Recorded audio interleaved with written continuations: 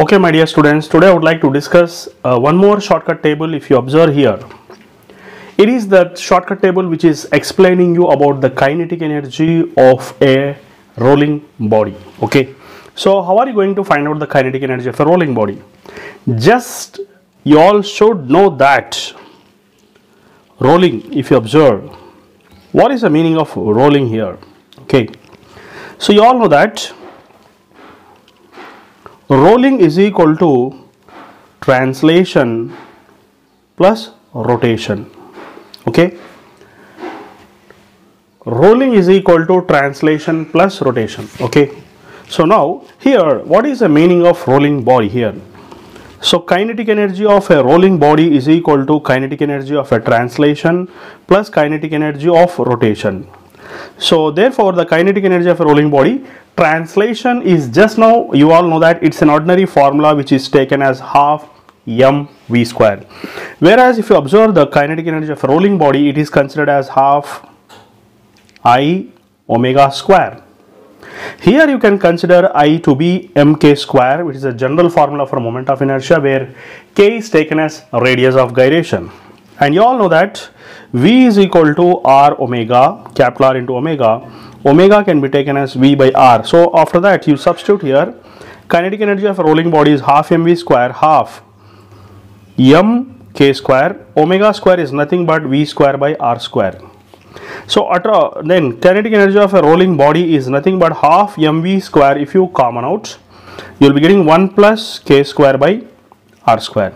So therefore this is going to be a formula for kinetic energy of a rolling body. Then after that, you all know that there are 4 rolling bodies: ring or hollow cylinder, cylindrical shell, which is having a moment of inertia of mr square, and disk is having a moment of inertia of mr square by 2. Solid sphere is having 2 by 5 mr square, whereas hollow cylinder is having 2 by 3 mr square. Okay, so what is the meaning of k square by r square? K square by r square is nothing but coefficient of mr square of a body which is considered. So mr square, if you for ring, what is the coefficient of mr square for a ring? It is 1, because nothing is there. And coefficient of mr square for a disk or solid cylinder is 1 by 2, and coefficient of mr square for solid sphere is 2 by 5, and coefficient of mr square for hollow sphere is taken as 2 by 3.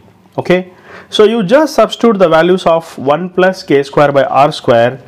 In the place of k square by r square, if you substitute the value of 1, you will get the formula for rolling body, that is taken as mv square. If you substitute the value of k square by r square as 1 by 2, you will get the formula for total kinetic energy, that is net kinetic energy of a rolling body, as 3 by 4 mr square, 7 by 10 mr square, and 5 by 6 mr square. Okay, so if you want to find out the rotatory motion, you can just substitute the value of k square by r square in the place of half mv square k square by r square. If it is a disk, the disk k square by r square is taken as 1 by 2, therefore it is going to be 1 by 4.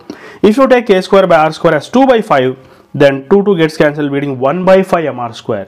Like this you can fill the shortcut tabular column, and this tabular column is equal to how many problems do you know? It is equal to 12 problems. This shortcut table is equal to 12 problems. Hope you have understood this shortcut table, how to fill up the shortcut table and make it ready for preparing your JEE Mains or Neet exam. Hope you have liked this video. Thank you very much.